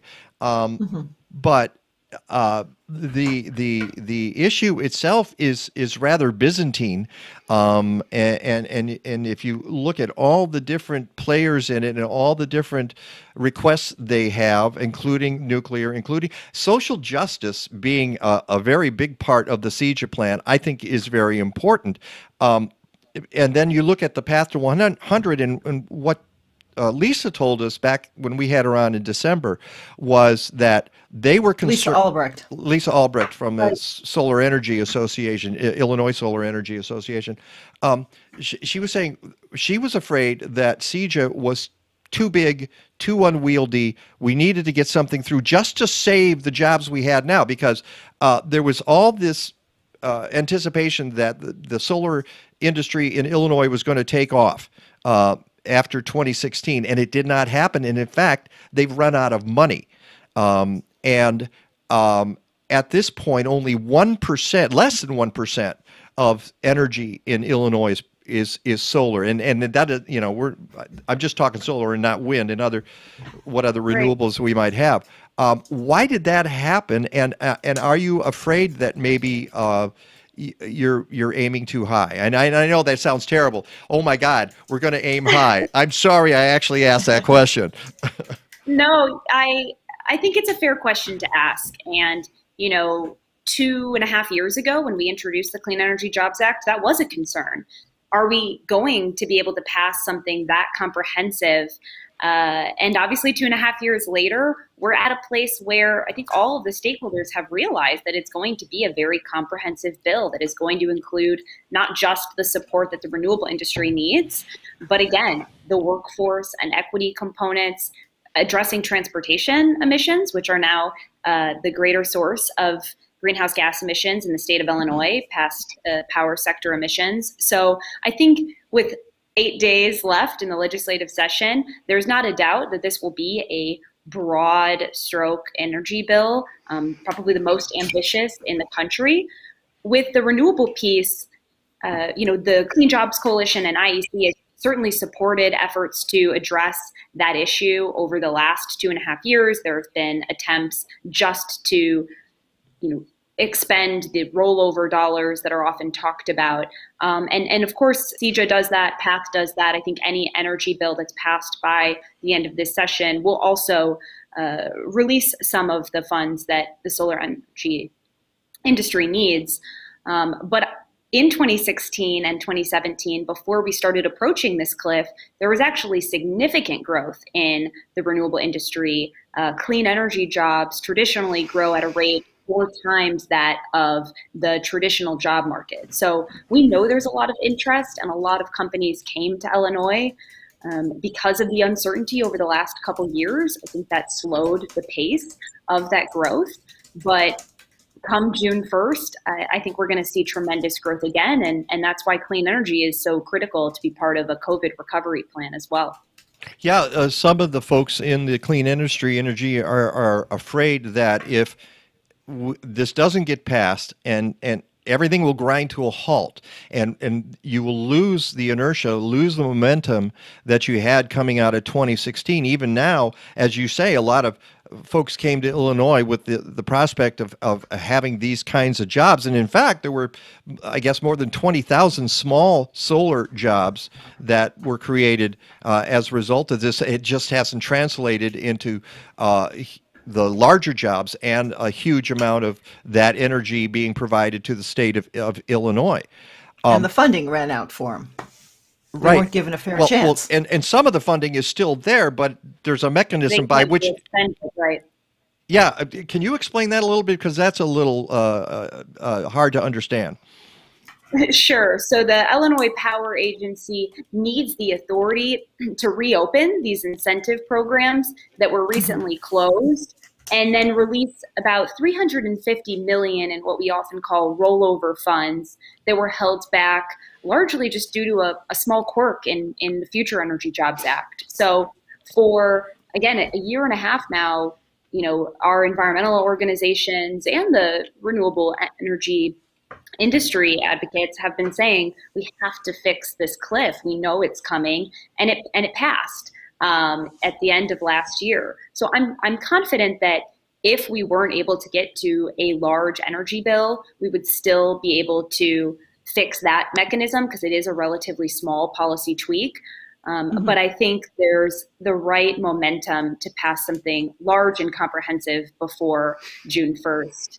And of course, as dire as the solar job component of this is, I would say it's just as dire that we start working on just transition for coal plant communities, right? We already know that there are 4 to 5 coal plants closing in the next just couple of years. And then on top of that, climate continues to be the most urgent pressing issue we have in our society. So if we don't meaningfully work on decarbonization and reducing transportation pollution, so all of these urgent crises on top of the economic crises that we're facing really do pave the way for this really big bill to pass in just a short time now. And from what I understand, your bill and the governor's bill as well are seeking social justice. You mentioned that earlier. How does that play out in the communities of color where most of the environmental pollution has happened? You're attempting to remedy that, right? Yeah, I would say with the Clean Energy Jobs Act, and I think the governor's bill does this in a good way as well, equity really is baked into every single policy proposal we have, whether it's where are we putting electric vehicle charging infrastructure, or where are we putting workforce hubs, or to your point, environmental justice communities that have faced the burden of environmental pollution purposefully, I would say, for decades. How do we make sure that those communities are the ones that are bringing in new clean energy business? Under the Future Energy Jobs Act, we didn't have all of the preferencing that really helped make sure the solar projects and contracts were awarded to BIPOC-owned businesses or in environmental justice communities. Instead, we saw a lot of solar projects, especially utility scale, going in Southern Illinois or places where there's significant land. But again, who is that best serving? And the communities that have faced all of this pollution should be top of the line for when we're talking about where solar projects need to happen. So we really do focus on that. And then there's a lot of other provisions of the bill, even when we talk about energy efficiency or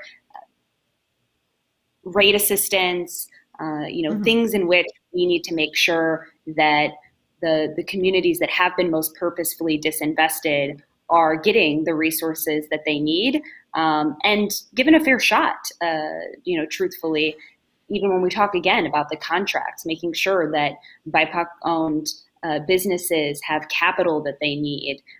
That's, a barrier beyond just clean energy. So I would really say that social justice and equity has been at the center of what we've been trying to work on for 2.5 years. And the governor's office and our legislative allies have been very clear that they won't support a bill that doesn't comprehensively address social justice as well. Mm-hmm. I forget who, Kathleen would know the answer to this, and because she tells me this all the time, and I don't know whether it's Eleanor Roosevelt or somebody else who said, it's amazing what you can accomplish if you don't care about who gets the credit.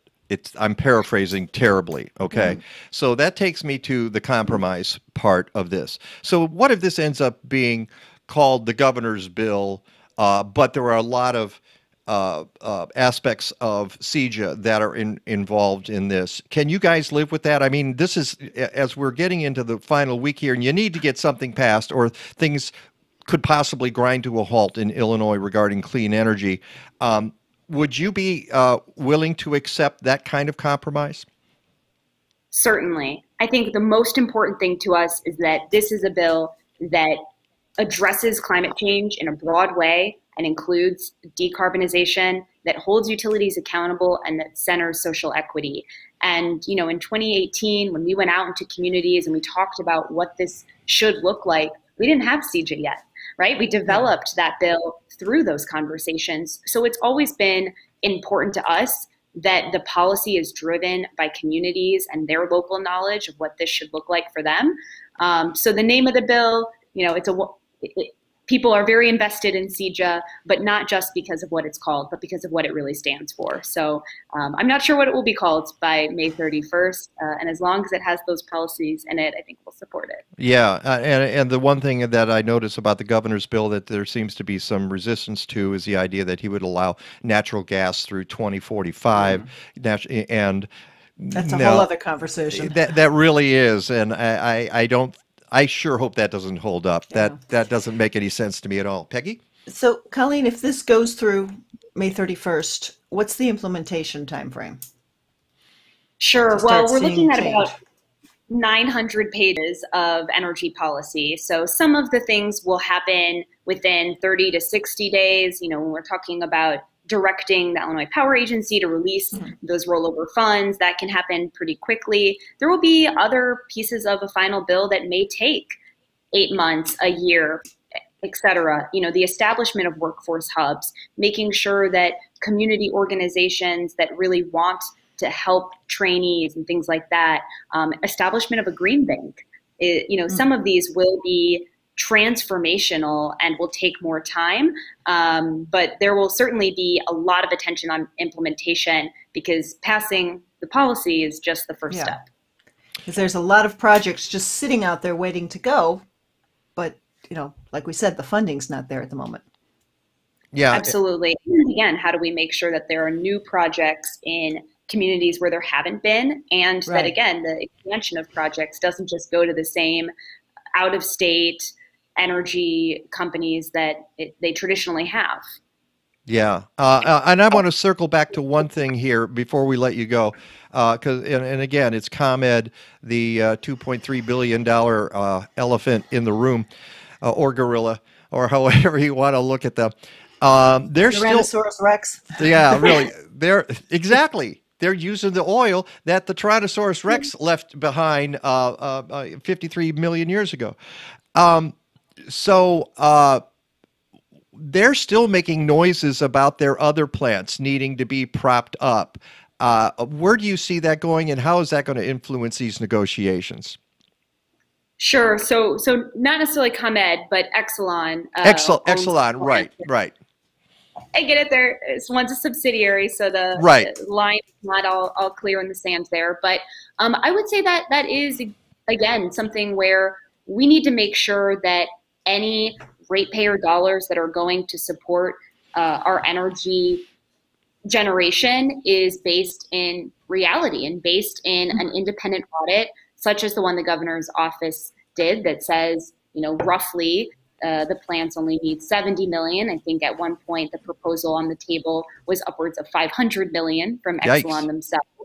Wow. And without, really showing their map. So I think that still is a significant piece to be determined in the next 8 days. But I think it's been clear from the governor's office and legislative leaders that they're not willing to just give Exelon what they're asking for without a reason to really need to do it. And I don't know that they've proven that that's how much they really need. Yeah, no, I'm hoping that what happened to them last year and the idea that the feds are on their backs right now will give them a little bit of humility and in moving forward on this. And I think that puts the folks who are interested in moving forward on clean energy a little bit of leverage, and let's hope that holds up at least through May 31st. Colleen Smith, Deputy Director, Illinois Environmental Council, thank you so much for enlightening us. If people want to have their voices heard, what do you advise them to do right now? Absolutely. I would go to ilcleanjobs.org or ilenviro.org, and you can find easy ways to contact your legislators and let them know that the Clean Energy Jobs Act is important to you because you want a strong energy bill that is going to tackle climate change and hold utilities accountable and be rooted in social justice and equity. That's a great way of saying it. And of course, both of those links and other links, more information about, as I said, it's a difficult story to wrap your head around. You know it because you've been living it for years now. But folks who kind of, glancingly view this will not. They should do some reading and see what this is all about. So you can find a lot of those links at my website, MikeNowak.net, in this week's blog. Colleen Smith, thank you so much. You have a great Sunday. Thank you both for having me. All right. A great one. Thanks, Colleen. Meteorologist Rick DiMaio coming up next. You have the ability to give your soil a superpower. It's called composting. If you don't have a backyard, you need to contact Collected Resource Compost. CRC has diverted 7,000 tons of food scraps since 2010. They bring you a fresh 5-gallon bucket or a 32-gallon neighbor tote with each pickup. You fill it with organic matter from your kitchen, they swap it out and get it to a commercial composting operation. Fight climate change. Go to collectiveresource.us.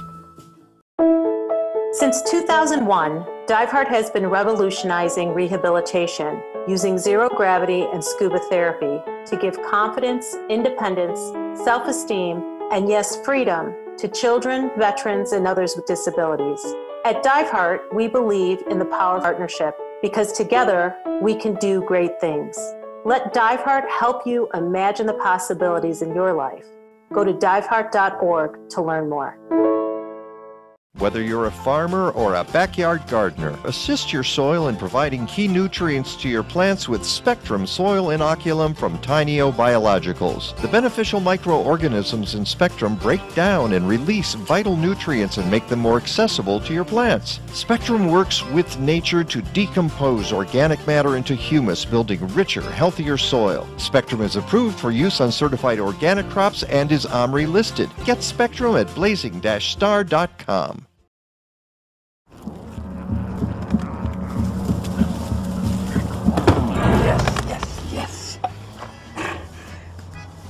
Oh, hi. I suppose you're wondering what an A-list celebrity like me is doing in a place like this. You must know, I'm saving the world. Oh, hi, Beth. Yep, saving the world again. Did you know that 40% of all the food produced in the United States is thrown away? That means everything that went into that food, the pesticides, the water, the land, was all for nothing. Just look at this perfectly good food thrown in the trash. The pizza with extra Cheerios, these goldfish and Band-Aid tacos. And just look at this perfect trash burger. This pasta dog looks delicious. You don't have to dumpster dive like Ed Begley Jr. to save the planet. Fight food waste by shopping smart and using what you buy before it gets trashed. That's way better. Ooh, arugula. Do your part and find out other world-saving tips at betterthaned.org. I gotta love that. I was wondering where that was going.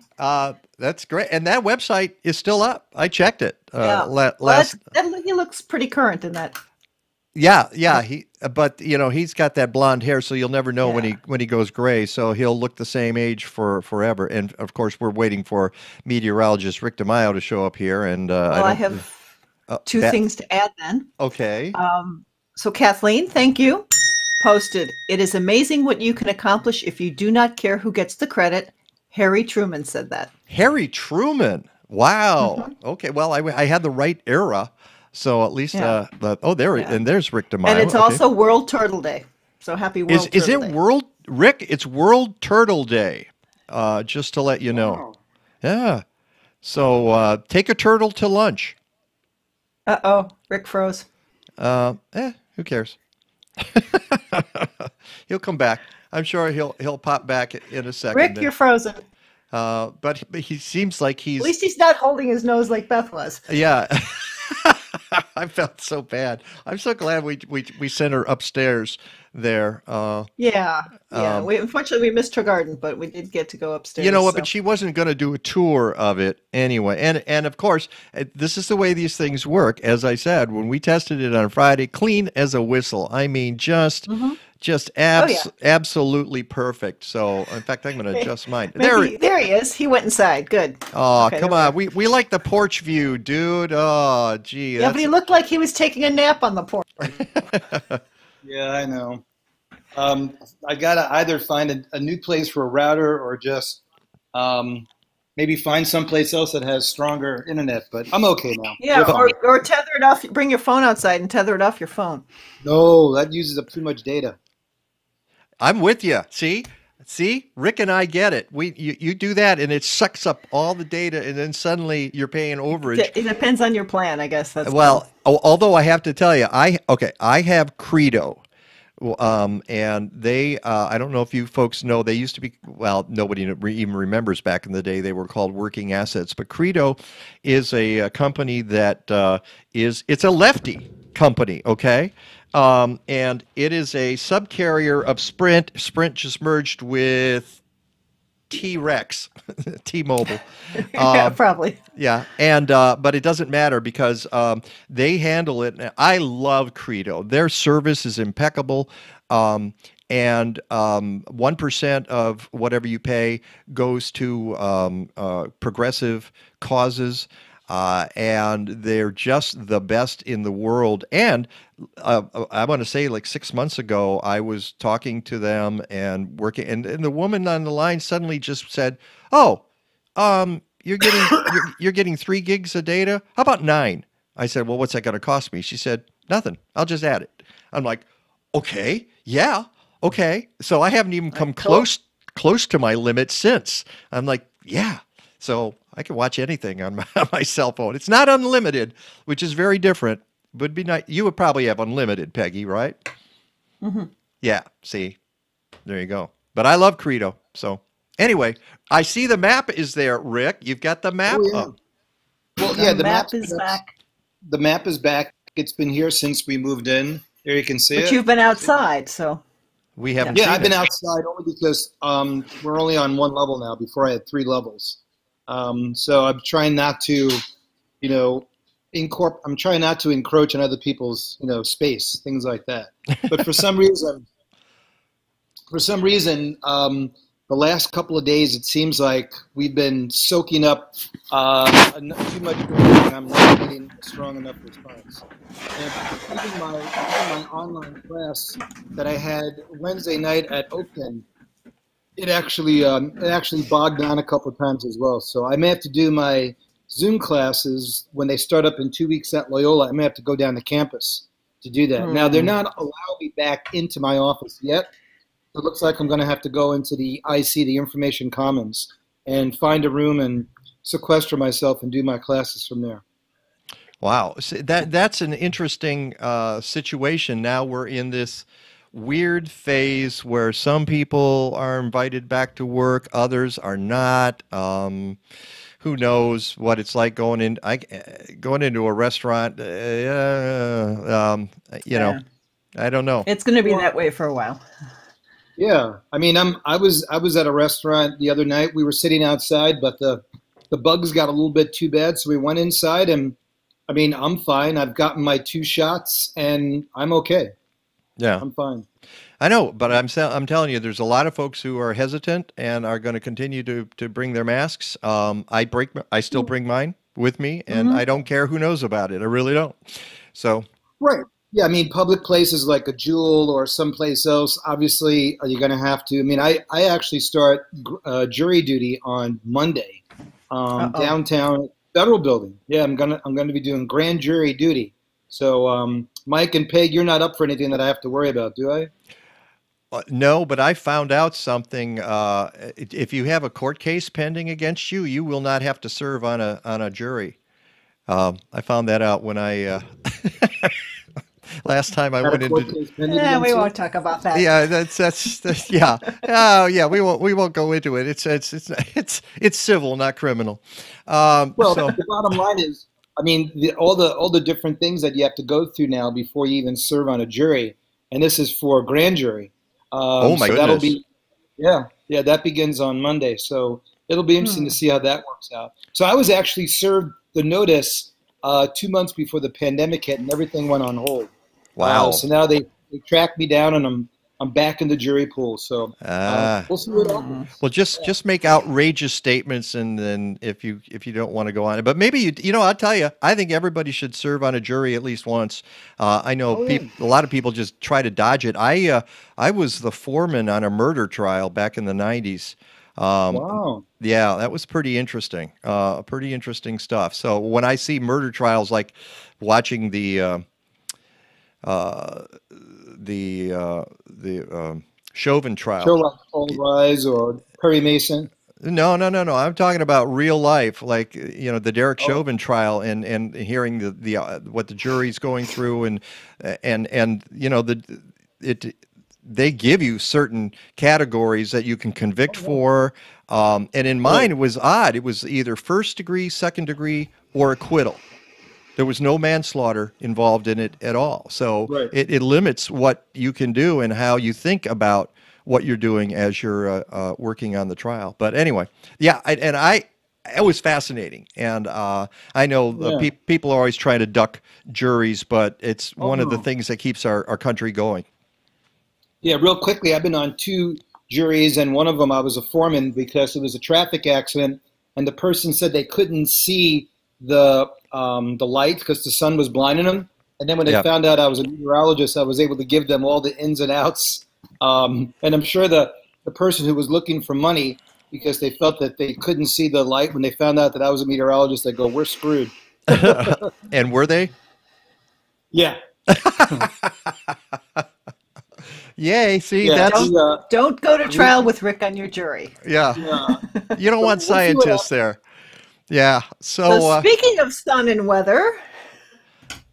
Yeah, we had that on Friday and a little bit Saturday. Today, it's basically overcast, windy. Yeah.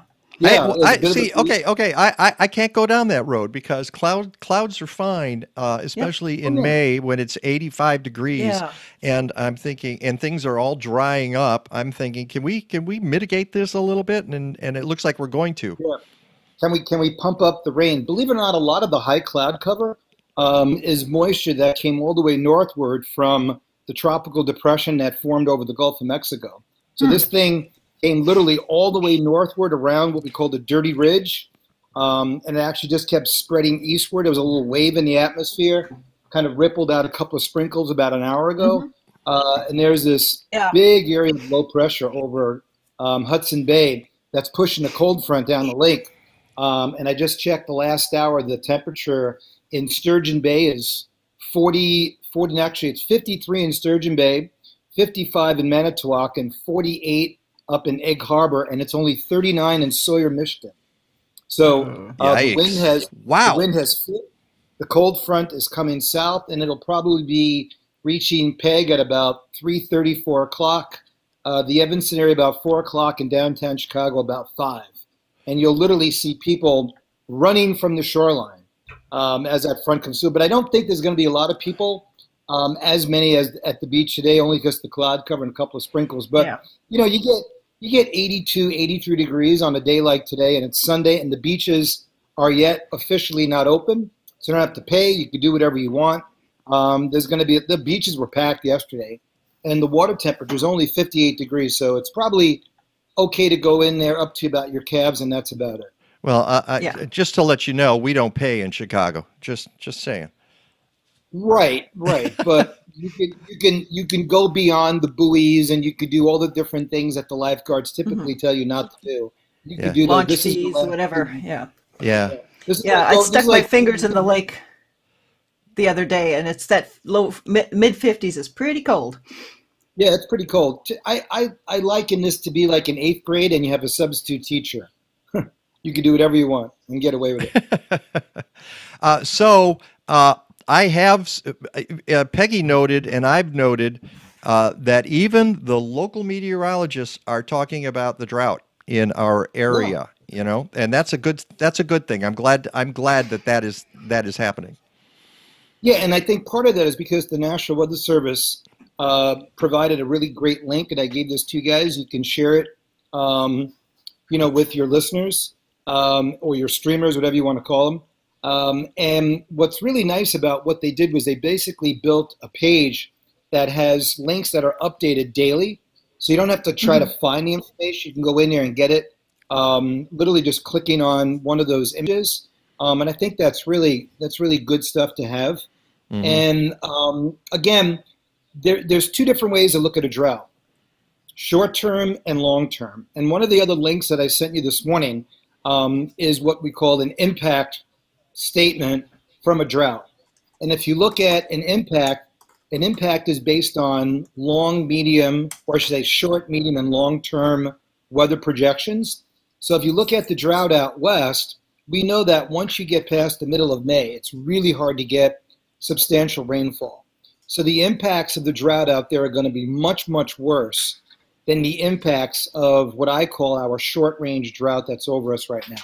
Now, granted, we are in severe drought. It is a small area, but the chances of nullifying that drought between now and probably the first week of July are still pretty good.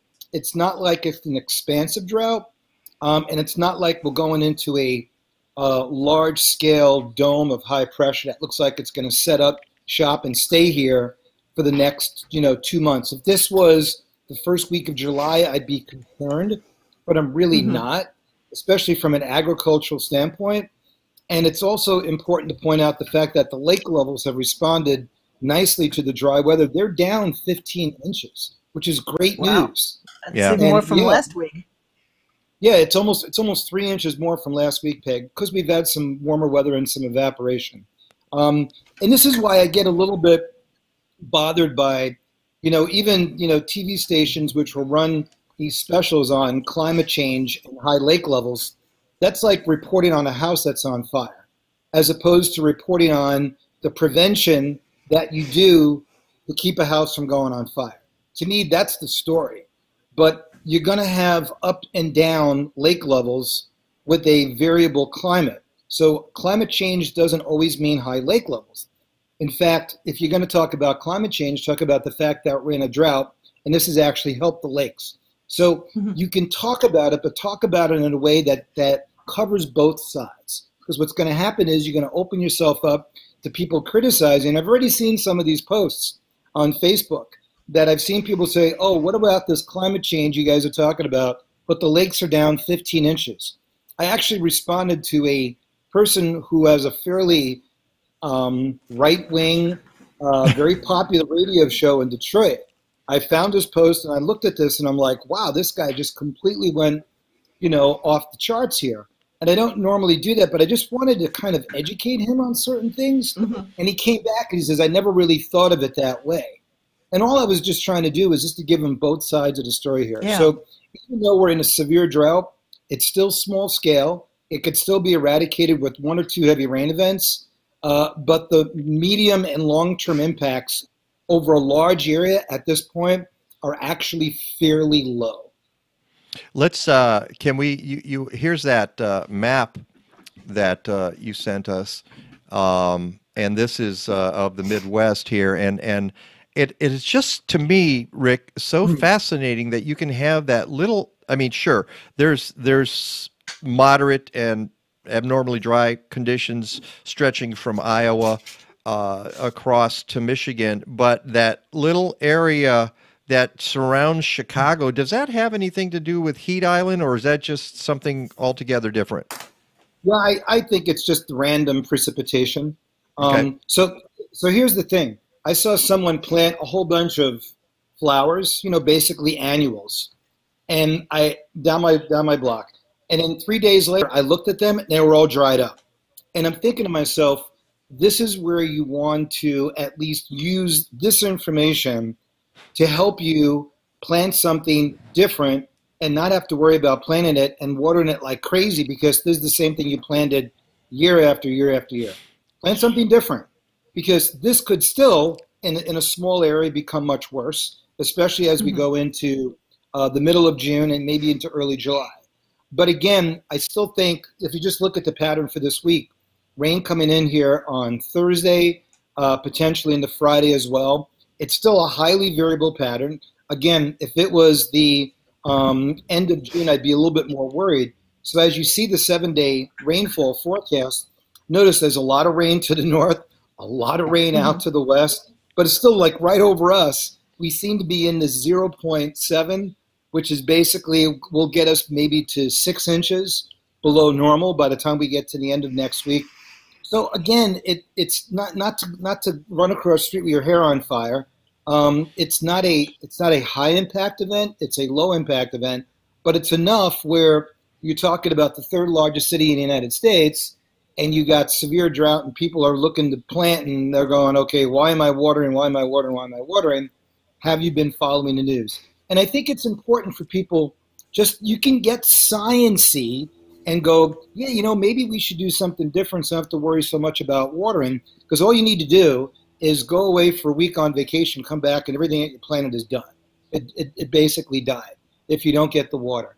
But the thing is, good news is we're going to get some rain this week. The bad news, it's not enough, and it certainly doesn't cover a large enough region to put a major dent in the drought. It looks from this map, and I've been watching the radar the last few days, and it's been so odd because we're used to weather patterns coming west to east.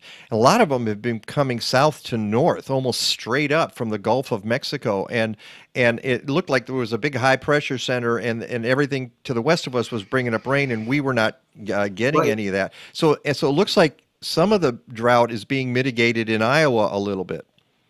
Yeah. Matter of fact, they've had 3 consecutive days of rain across Iowa and parts of Missouri. So the pattern is one where you got this big low over the west, big high over the east. If you were watching the PGA tournament on Thursday and Friday, it was perfectly clear. I mean, you couldn't get any clearer weather along the coast of South Carolina. Yesterday, they had some high clouds. It was the same clouds that we had on Friday. So everything is just kind of like going north, kind of making that turn to the east and literally coming all the way down the East Coast. And you'll get into these patterns every once in a while. This is very typical for the month of May. So yeah, it's been really, really beneficial rainfall out across portions of Iowa. Now you're going to begin to see farmers get a little bit worried in the first week or 2 of June, because right now I think only about 6% of the corn has emerged, less than 3% of the soybeans have emerged. But when you start to get warmer weather, higher levels of humidity, warm overnight lows, those plants will begin to grow. And what they're doing now is they're looking for some moisture, some precipitation. Yeah. So it's during that next 2-week period of time where the farmers, the last thing they want to do, if you have 5,000 acres of land, break out the irrigation equipment. You do that, late July, early August, once your plants really need to get the rain, really need to get the liquid into their root system. But right now, they're just kind of waiting for a little bit of rain to get going. I noticed that the temperatures are moderating a little bit in the next week, at least in this area. Is that across the Midwest in general? Yeah, I mean, low to mid 80s today. We'll have that weak cool front come down the lake, again, between about 3 or 4 o'clock in the afternoon. I say weak, but if you live near the lake, anywhere within a mile or two, it'll be about a 20-degree difference in about an hour. We actually had a little bit of a lake breeze come through here Friday evening for about 2 or 3 hours. Yeah. So even though we will get up to like 80 to 83 today, maybe 84, 85 tomorrow and Tuesday, front comes through on Wednesday, cools things off, rain goes south of us, and then we'll get a much better chance of rain for Thursday and Friday. But what's interesting, Mike and Peg, if you look at some of the Twitter feeds out of the National Weather Service office from Sacramento, from San Francisco, from Monterey, which I think is the same office, from Los Angeles and down around, I believe it's somewhere in the San Fernando Valley, like Hanford. There are, I think now, 39 counties that have been declared disaster areas, because of the fact that it's so dry so early in that part of the state. And they know that going into, June, July, and August, you don't get a lot of rain out there. So this is going to be the big story. And not only that, but the reservoirs are already at record lows for this time of the year. The snow pack in the mountains is down to like less than 15%, which is phenomenal for this. Usually it's around 30 or 40%. So to me, this is the story that's developing across the country. Again, California, Southern Nevada, Utah, Arizona, New Mexico, phenomenally dry. But what's really odd is areas of the Deep South, Eastern Texas, Arkansas, Louisiana, since March 1st, they've had nearly 3 feet of rain. So again, these are the type of things that we're seeing with these kind of bogged down patterns we're seeing more and more of. Where it gets dry, it stays dry. Where it gets wet, it stays wet. So when you start to get these areas of extreme wetness, usually beginning in early March and we'll say mid to late March, it stays there and it doesn't move. And I think that actually bodes well for us. The fact that it's so wet in the Deep South kind of keeps the heat somewhat abated in that area. So if we're going to get above normal temperatures this summer, I wouldn't be surprised if it's more northern plains, Great Lakes into the Northeast.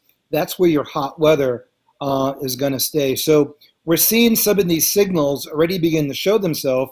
And even though we had Tropical Storm Ana develop north of Bermuda, it's a non-tropical.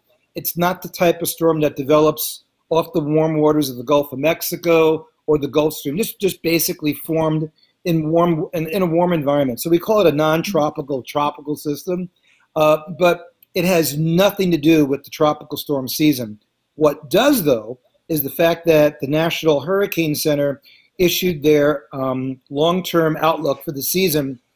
It shows still above normal temperatures, above normal activity, not as much as last year, but it's easy to say not as much last year when last year was record, okay? So we're somewhere in between 14 to 16 storms. What's interesting, though, is the 30-year normals. Remember, we were talking about that 2 weeks ago. Instead of being 10 to 12, we're now 12 to 14. So not only do temperatures and precipitation get a jump, but also the number of tropical storms that you now expect each year has gone up as well.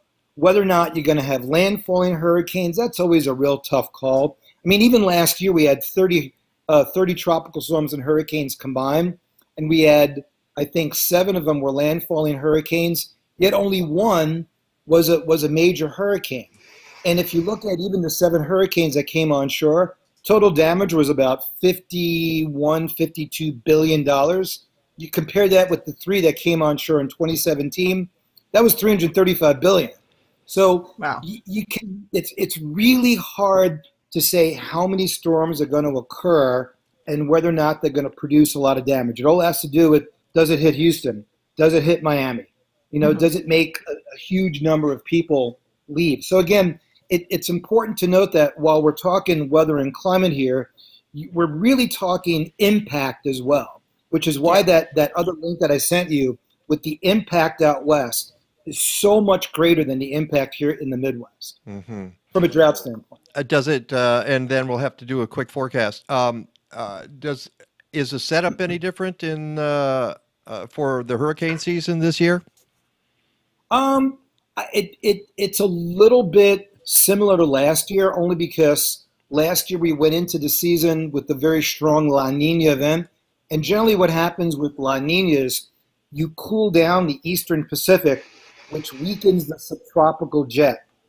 And the reason why it's important is when you weaken the subtropical jet coming across Central America, you allow these storms to kind of blossom. In other words, during strong El Ninos, what happens is you warm the atmosphere, you tighten the temperature gradient, and you increase the winds in the upper levels of the atmosphere. When that happens, it shears off the tops of the hurricanes. So strong El Ninos, you get less hurricanes. Strong La Ninas, you get more. That's generally speaking. That's only one of like maybe 3 or 4 components that create an active season. We've seen when you get really, really hot weather in Europe, you develop this enormous high pressure system that on the south end of it, you bring air across the Mediterranean and North Africa. And what you end up doing is you take all that sand, you blow it across the Caribbean, and you actually suppress the development of storms. So there's a lot of things to really look at when you get into the tropical storm season. The one thing that we do know for sure is ocean temperatures continue to be above normal in all 4 basins: Indian Ocean, the Western Pacific, the Eastern Pacific, and also the Gulf of Mexico and the Atlantic Ocean. And as long as you continue to have above normal temperatures, sea surface temperature-wise, the chances of just being slightly above normal is greater. And as I mentioned to this post that I sent back to this one guy who is just basically, I love these because he was talking about prehistoric climate. You can't take science from 50 million years ago and apply it to the next 100 years. Sure you can. Tyrannosaurus Rex. Yeah. That makes no sense. So when people say, yeah, but it did that before, fine, but we didn't have 300 million people in the United States and 8 billion people worldwide. The science does not apply. It just, yeah. I don't understand that. But the bottom line is the impacts themselves. And again, I say it so many times, you know, south, southeast, and across the desert southwest. You know, people say, I love living in the South. Take away their air conditioning for a week in the middle of June and see how much they like living in the South. Yeah. All right, give us a forecast and we'll get out of here. All right, cloudy today, a couple of sprinkles, 82, 83. Front comes through about 3 or 4 o'clock. It'll start out a little cool tomorrow morning, but then right back up to the low to mid-80s. Monday and Tuesday, I think, look okay. Rain, though, Tuesday night into Wednesday, about a ½ inch, and then a really nice wave of low pressure moves through. Both Thursday and Friday, miserable. Temperatures in the 50s, strong wind off the lake. Wow. But it looks like we'll probably, Thursday and Friday look terrible. If that wave goes south, the heavier rain stays south. But I do think by this time next week we'll add at least 3/4 to about an eighth tenths of an inch of rain to the rain gauge, and we'll see if that holds true. Well, I'll be checking my rain gauge. My rain gauge is dry. Yeah, there has they're gonna call you now Puddle County instead of Lake County. All right. Wait. No. Let's do it right. Yep. There we go. Oh, I thought you were bringing the screaming marmot back. I could do that. I don't have it set up for Rick here, so I'll bring the screaming marmot back when we get rid of Rick here. So, Rick, thank you so much. You have a great Sunday. Just to let you know, and I'm sorry, I'm sort of sucker punching you here. We're taking a week off next week.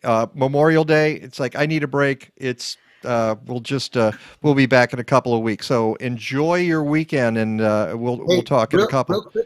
Real quickly, I rode my bike from Evanston down to Montrose Harbor. Did a little birding this morning. Yeah, the bird sanctuary down there was packed with people. Wow, there we. That's good and it's bad. As long as they're being respectful, that's good. So all right. Well, thanks, Rick. All right, we'll talk to you next week or 2 weeks. 2 weeks from now. All right, take care. And there we have it. I was going to, let's see, if I pop up this and get rid of these guys, there we go. I can go to, Mr. Marmot if I can find, because it's important that we see him one more time today before we get into